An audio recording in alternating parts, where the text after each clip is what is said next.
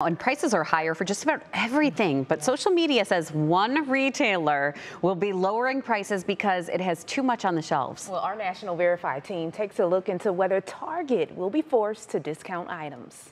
When the pandemic started, people spent a lot of money upgrading their homes and buying casual clothing. Today, they're buying office wear and shifting to more essential items as inflation sends prices soaring. That's left a lot of retailers with whiplash and extra items people are no longer buying sitting on the shelves.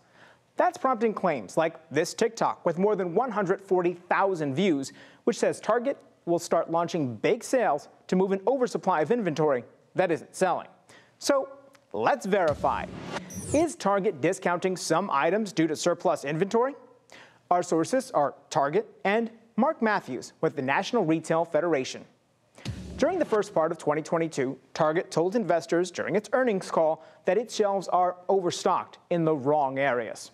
We could keep this product, knowing it would sell over time, or we can make room for fast-growing categories.